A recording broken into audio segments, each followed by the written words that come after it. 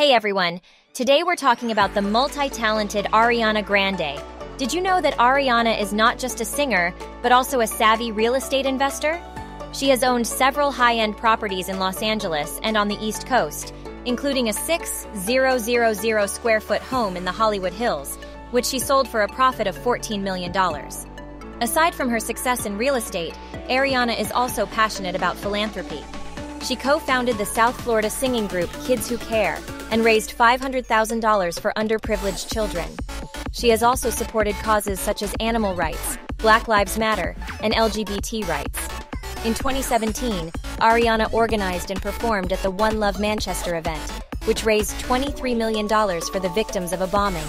She continues to use her platform to promote positive change and support various charities. So there you have it, folks. Ariana Grande is not only a talented artist but also a successful businesswoman and philanthropist.